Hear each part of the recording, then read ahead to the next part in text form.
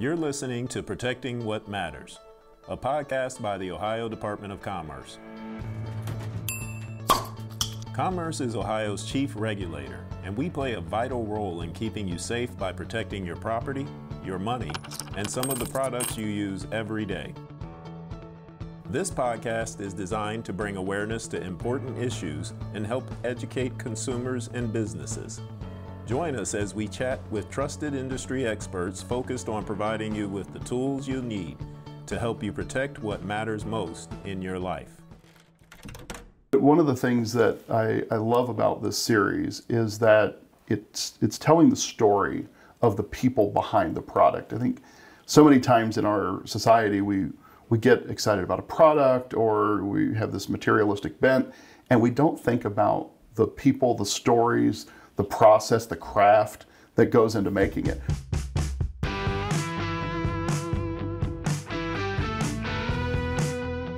I'm Kristen Castle, Director of Brand and Marketing Strategy for Ohio Liquor, also known as OHLQ. Have you ever stopped to think about the farmers who make your favorite spirit possible? It all started on a farm somewhere when the right combination of seed, soil, warmth, and water sprouted a plant that would grow for a season and then be mashed, fermented, distilled, aged, and bottled. In this episode of Protecting What Matters, we highlight OHLQ's new series that features the individuals who help craft your favorite spirits from seed to sip. But despite my brief tenure on the Madison Plains FFA agronomy judging team, I could not talk about this new series without Andy Vance, an incredibly talented leader in the food and agriculture industry who is truly at the heart of this series. Thank you for being here, Andy. Thanks for having me, Kristen. I'm excited to talk about the series. Yes, Andy, this is a new and exciting direction for Ohio Liquor.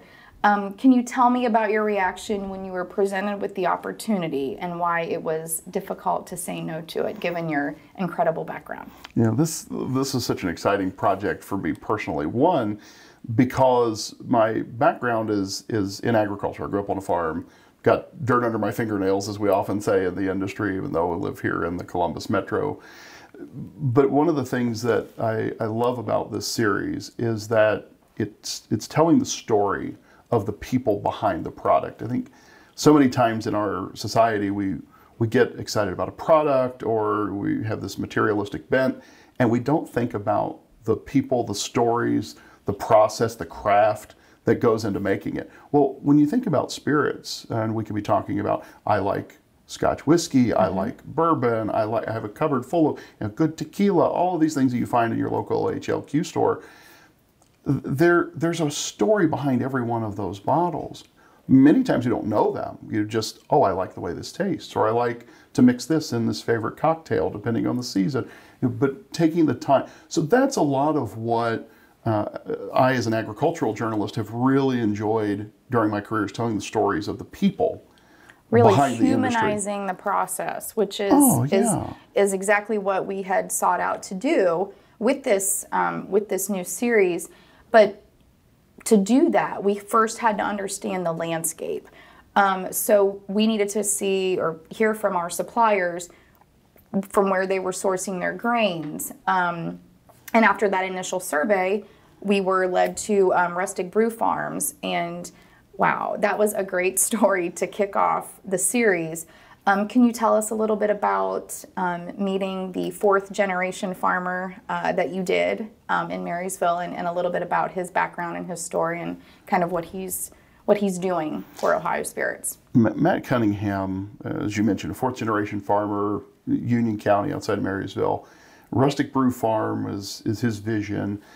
And I think the perfect person to kick off this new series, trying to humanize the story and in the agricultural component, the farm side of the spirits industry.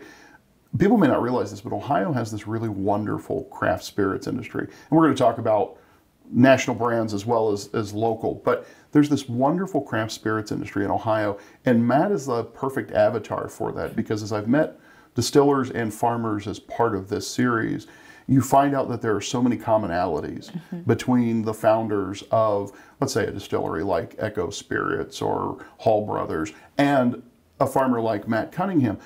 they have an intense curiosity. They have a love of the process, of the craft. So what Matt had done, you know, he's farming with his dad. As we mentioned, he's the 4th generation. The family's been tending the land for these many years. But it's a hard business. And there are challenges of you know, everything is more expensive today than it was when Dad started farming. How do you feed a family, multiple families, in the case where you have Dad and a son, as you had here with Matt and his dad, farming together? How do you feed both families on the same amount of land? What do the economics of that look like? So Matt was really looking to, how do I diversify my business, in essence? A lot of times we don't think about farming as a business, it's this avocation, but it is a business. How do I diversify my business? We got to looking around and, we have this growing craft brewery industry in Ohio. There's the beer boom. Well, hey, what do you make beer out of? Well, it's malt, hops, barley, etc. You got to thinking, hey, we could grow barley here. I could do that. I could do exactly right. Right. And so he did. And so he started experimenting with a little bit of experimentation. He starts malting these grains that they're already growing on the farm. Sure. And he starts with just a little, kind of almost a test setup, small scale. Figured out, hey, I can malt this stuff, and it's good. And he starts working with some brewers, and they're buying it, and it's good.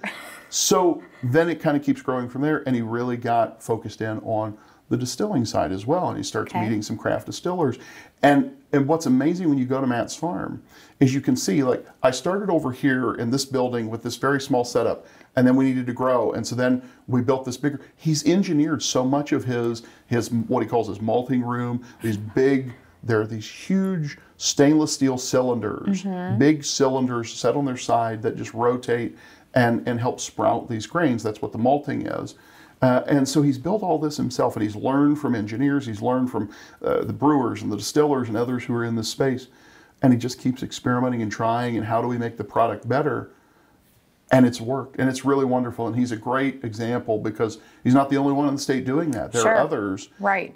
They help each other. They talk to one another, you know. And so many times when we would be on a farm visit, or we'd be at a distillery, and we'd say, "Oh, we did this story with Matt," and this person from the other side of the state would be like, "Oh yeah, I know Matt. He helped me with this." They're almost a family within themselves, right? Because they are truly a network of teammates that are doing this, that are trying to accomplish the same thing, which is bettering the industry. Yeah, and because this industry is the spirits industry at large, you know, one, it's a lot of fun. The people in it understand that their job is not a normal 9 to 5. You know, like, I can't believe I'm doing this for a living, right? Right, exactly. I mean, so yeah, that's a great example. Like when we went to Echo, and we're talking with the founders of that. You know, these are like IT guys, or they were in engineering. You know, they're very normal, you know, workaday jobs. And they're like, we want to do something different, so we decided to make whiskey. You know? I mean, there's that. And so they're all, one, they're having fun, but two, as competitive as that space is, there's a lot of room. Right, so you can make it today. Maybe you couldn't have 20 years ago. Maybe the national brands had it all on lockdown, but the barriers to entry are lower, still high, but lower. Right. So that you have this explosion of small scale craft, artisanal, and you can go and give it a shot. So they do. They talk. They help each other. It's competitive, but it's not cutthroat. Right, and collaborative. Yeah. Which is fantastic. We all know we can do more together. That's right. So that's a really, that's a great story there. You had mentioned national brands. You know, Ohio does have a lot of incredible distillers, but buying local grains just isn't, you know, an Ohio thing. Right. As I mentioned, we had surveyed all of our suppliers, which initially led us to Rustic Brew Farms, but it also led us to Maker's Mark, a very popular brand here across the country. And actually, that's where you and I first met, at Maker's Mark, just about 70 miles southwest of Lexington. Can you tell us about that incredible experience? I mean, I personally learned a lot, but tell us kind of through your lens what you spent more time than I did, but tell us kind of what you saw and learned there, Andy. No, I'm a fan of Maker's Mark. You know, the spirit, and that's one. My cocktail of choice is the old fashioned. So you know what makes a great old fashioned? Maker's Mark. That's it makes a wonderful old fashioned. So I was very excited about the trip to begin with. But the reason we went to Maker's Mark was because they have this wonderful distillery in the middle of one of the most beautiful farms I've ever visited. And so part of the Maker's Mark story, inextricably linked to the spirit itself, is the farm. And so if you drive 70 miles outside of Lexington and you go through these rolling hills of rural Kentucky and you think, we're never going to get there. I did think that a couple times, actually. You start Are we there seeing yet? rick houses popping Right. up. And you know, It's if you go across the Midwest, you see silos and grain bins, you know, just the way they dot the landscape in Indiana, Illinois, Iowa. Well, in Kentucky, it's rick houses. And so you start seeing these rick houses pop up alongside all these roads, and you start seeing the signs for different distilleries. Some you've heard of, some you've never heard of, newer, older, ones that have been there for a million years. And you get to Makers, and the farmstead itself is beautiful. And the story behind Star Hill Farms is that the Samuels family founded Maker's Mark, again, multi-generational distilling family. They wanted to restart a distillery. The family had been in it, and one thing and another, they had kind of been out of it, wanted to get back in. Well, they found this farm, and they wanted to buy the farm because there are these wonderful ponds, bodies of water, Kentucky's limestone-rich terra firma, and these wonderful farm ponds, and that limestone interacting with the water does something to the water that makes it a far better water for making whiskey. And so they start and they buy this old grist mill on this farm, and they turn it into a distillery, and basically Maker's Mark is made on that farm today in that distillery, in that former grist mill. The same was in 1953 when they bought the place. But to see, you know, that the process, while sure things have been somewhat modernized and whatnot, Sure. and, you know, the process is consistent and, you know, sort of modern manufacturing and all that sort of thing. But it doesn't feel that way when you walk into that distillery and there are these big cypress vats full of mash just bubbling away, and you're like, I've stepped back in time. Yes. And the passion that every person we met there had for the product, and not just the end product, but every step of the process. So you're going around Star Hill Farm and you see over here, here's a test plot of barley.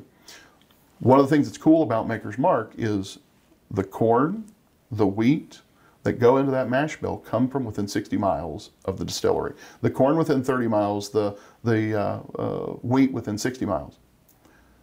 But barley doesn't grow as well in Kentucky as it does in the upper Midwest. Typically you find barley in the upper plains, right? Right. You know, the Dakotas, Minnesota, up toward Canada, that sort of thing. We do grow it in Ohio here. Several of the people we've met here are growing barley. But it's a more challenging grain to grow. Doesn't do as well in Kentucky. The climate is enough different, the soils, the weather, all of these things that go into how you raise corn, wheat, rye, and barley, the foundational grains and spirits. So what Maker's Mark is doing at Star Hill Farm is working with the University of Kentucky to figure out, hey, are there varieties of barley that we could grow here? And so here's this plot of land right next to the visitor center that has 200 different varieties of barley that they're testing to see which ones grow, which ones don't, which ones can a local farmer raise profitably to sell to us, because that's the one thing they're not able to source locally in their mash bill. You drive around and, hey, here are these stands of oak trees. Here's this plot of oak trees that, again, they're partnering with the University of Kentucky to say, how do we protect our white oak? Because white oak is an integral part of making bourbon, because guess what we age this bourbon in? White oak barrels. So they're doing research to figure out how do we support sustainably producing this product for the long haul. I asked one of the ladies who was taking us on the tour, I said something about how long they anticipated that project going on. And she said, this project will outlive all of us. These trees will be here. And she was serious. She's right. Well, she's right, Yeah, because too, you think about how long, you know, it takes to grow an oak tree to maturity, Right. such that you're going to be able to turn it into how many ever staves make a barrel. Right. And she said with all that sincerity, this project will outlive us. But that's what they're trying to do there is, how do we make this product that we all love sustainably for the long haul? How do we help our farmers? How do we help the landowners who grow those trees that then go to our cooperage and so on and so forth? So there are all these neat little things like that are happening on that farm. That it was a great experience for me, and I found that you know, the work that they're doing with the university was very impressive, encouraging. But Andy, everything you just described is, you know, illustrative that farming is a science. It truly is. And you were able to also meet with a gentleman who is actually a farmer and a scientist. Can you tell us, I mean, that's just, it's incredible. Can you tell us a little bit about Greg and your experience with talking with him? Yeah, one of our latest stories in the series just dropped on the website, you know, within the last week or so. It was about Dr. Greg McGlinch at Down Home Farms over in Darke County. You know, out there in the field, you're looking at your soil pH, your soil fertility. You're looking at, do I need to apply nitrogen or phosphorus? Do I need to try to alter or amend the soil in some way so that the plants can grow in more favorable growing conditions? Can they produce more bushels of corn, wheat, barley, rye, etc.? And you might say, well, why is producing more bushels important? Well, it's important because part of sustainability is doing more with less. So if a farmer can produce more bushels of that grain on the same number of acres, then that farmer is using less fuel, less of other inputs, so they're more sustainable with their given footprint. So the science part of all of this is figuring out what are the different biological levers that I can pull to get a desired outcome. Now, it may not just be more yield. It may be a distiller saying to a farmer, you know, I'd like a higher starch content. I'd like a higher protein content in my grain. Or I'd like less of this or more of that or whatever it might be. It might be that different varieties produce a different sugar content, which changes what happens in our mash bill and all that sort of thing. So these are all different things that a farmer has to be cognizant of. Dr. McGlinch takes it to the extreme. So every farmer has this sort of base level of required knowledge. And that doesn't necessarily mean that they all went to school and studied agronomy. It just means these are things that you learn. Why are many of these farms multi-generational? Because there are some of those tools that have been passed down from generation to generation to generation. And so Dr. McGlinch, you know, had been farming with the family, again, multi-generation farm. He'd studied, you know, as an undergraduate and got really interested in this. And then he was an agricultural educator, that is a high school VOAG teacher. And, you know, said he really enjoyed teaching and all that, but his heart and passion was there on the farm. Started thinking about, again, how can we diversify our operations? Started looking around, got this real interest in cereal grains. And so started his master's and was studying cereal grains. In other words, we're talking about rye and barley and wheat. So he's studying that as a graduate student and became something of an expert in it and had the opportunity then to go on to pursue his doctorate. And so spent these years completing a doctoral degree studying specifically these cereal grains. And so now, I mean, if there's an expert on how to grow cereal grains for the spirits industry in Ohio, it's Greg McGlinch. That's incredible. And so what's really cool about his story is, you know, when you think about a scientist, I think a lot of us immediately default to white lab coat, you know, in the lab, beakers and bottles and so on and so forth. He's doing it out in the field every day. Now, you know, I would be lying if I said I'd met a bunch of farmers who were walking around with PhDs. It's not that common. Sure. But I would say this. Many of the university professors I've known in Ohio State over the years in agricultural disciplines still own and operate a farm. That passion runs deep. Yeah, yes. So there's this interesting relationship in the industry between the science and the learning. I could give a plug for the land grant mission at our universities and why that's super important, because that's where most of this innovation happens that allows us to be more sustainable on the farm, growing these grains that then turn into our favorite products. But yeah, the story with Greg was just a treat, and I learned something every time I talked to him. Yeah, I thought that was fascinating, and I'm glad that you had the opportunity to be able to talk to him, and he could, you know, contribute to this series. It's such an interesting perspective. And Andy, I know we talked about kind of humanizing the process. And from the onset of this project, we also wanted to kind of educate our consumers on respecting the process as well. thereby resulting in, you know, respecting the drink. And social responsibility to Ohio Liquor is a key pillar to what we do. It's woven into every part of our work. We're very proud of that work. It's our mission to include that. And, you know, we provide resources for parents on how to talk to children about, you know, underage consumption and the dangers and responsible consumption and mocktail recipes. So this was just another kind of natural project for us to, you know, weave that social responsibility into it, because as you've described so eloquently, what goes into our favorite spirit, that has undergone an incredibly complex and thoughtful process, and we should really, you know, respect that drink just a little bit more, knowing how much work has gone into that.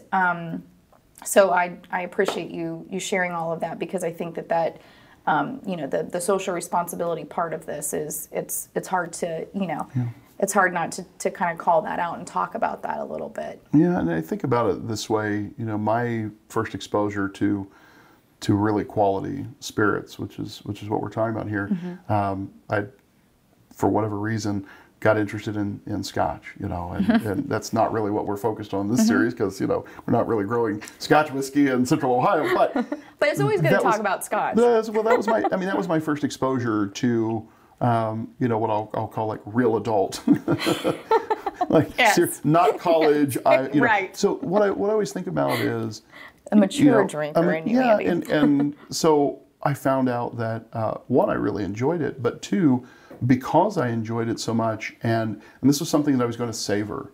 It wasn't a means. Right. It wasn't a means to an end. That's right. So, you know, I go and buy myself a really nice bottle of Scotch for my birthday. That's going to last me for a while, because I'm going to enjoy it. It's not a means to an end. It's not, you know, I had a bad exam during finals week and I need to forget this. That's not what we're talking. You know, right. So this series to me was an expansion of my experience getting to learn and love, you know, really quality handcrafted spirits, and getting that level of respect for, because I read about the distiller, you know, God bless the internet, you can learn anything about anything. That's right. I found this particular Scotch that I liked, and so I start reading about the distillery and the history of it, and watching YouTube videos with the master distiller talking about the process. And so the more I learned about it, the more I respected it.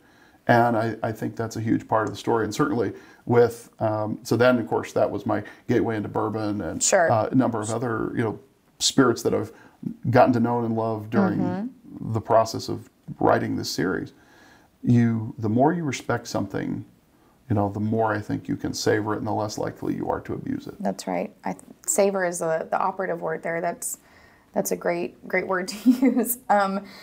So, Andy, we're still in the middle of harvest season. Can you talk to us a little bit about, or maybe give us some teasers as what's yet to come in the Seed to Sip series? Yeah, stories that are upcoming that I'm super excited about. I've been working really hard on a story about Woodinville, and it's another great distillery that has a story that is so very similar to, whether we were talking about Maker's Mark and their process, but a lot more like some of these craft distilleries here in Ohio we've talked about. But it all started with, you know, founders who were really curious and excited in crafting a really high quality spirit, and in so doing met a farmer, multi-generation farm family, and the relationship between the distiller and the farmer, I have found in so many of these cases, collaborative, collegial, but to where one is almost an extension of the other, even though they're separate businesses. The distillers speak with such love and passion about the farmers that produce their product, and in many cases, they're buying their grains from just one farmer. You know, and so that's the case with Woodinville, where, you know, they're looking and say, our grains come from this one particular family. And so as I was doing one of the interviews for the story, I think it's talking about how the farmer says to the distiller, you need more storage space. We're going to build, in essence, a rick house out here on the farm so you can age this whiskey. Wow. And they just, and so the partnership between the farm and the distillery, the separate businesses Sure. that have grown together. And it was funny because that farm family started out essentially, doing barley in a pretty small scale. Now they're the largest barley grower in the state. All because of this Wow. interconnected growth between Woodinville and the farm. So that's one that's really exciting. Had a wonderful conversation with Dorothy Polanda, who is director of the Ohio Department Yes. of Agriculture. Again, another person who grew up on her family farm out in Union County, and it was funny because we got to talking with her just about the role that Ohio spirits industry, and she talks a lot about the brewery and the vineyard industries as well, because her role at the Department of Agriculture is similar across all those industries, Right. and all have been on a growth trajectory over the past 20 years in the state and become an important part of Ohio's agriculture story. And we were talking with her about stories in the series, and Matt Cunningham's name comes up. She's like, oh my gosh, I've known, and you start singing It's a Small World After That's All. right. Because she was from the county and served in the House of Representatives for his family's district and all that sort of very thing. cool. Yeah, and has this great sort of 30,000 foot view of the industry and what the spirits industry means as part of agriculture and vice versa, and how those industries, and the focus on local production. So that's been really fun. We're going to be back out at the Cunningham farm during harvest. So Okay. when the combines roll, we'll be checking in with Matt again to say, okay, we met you during planting. That's right. We saw the process of the seed going in the ground. How'd it go? That's right. And so we'll have that touch base back with him. And then one of the last stories we're doing in the series is a bit of a roundtable with the distillers. So we'll have spent the summer, telling the story of the farmers that make the product, and then we're going to meet the distillers and kind of get their perspective. So Wonderful. yeah, a great way to finish the series and the Sure. season. So a lot of content on the site now, and more to come clear through harvest right up until kind of the holidays. So I think that this has probably been, for me, one of the most fulfilling projects I've been a part of, both personally and professionally. And I am very appreciative that you took the time to talk with us today and kind of get us caught up to where we are so far, and then all of the great things yet to come. And as Andy mentioned, everything we have published so far is on ohlq.com. Be sure to sign up for our emails to follow along as well in the series and social media. I want to thank Andy for being here with us today as we raise a glass responsibly to all of our farmers, because as Andy so eloquently described, we could not do this without them. And appreciate everybody listening in today on this episode of Protecting What Matters.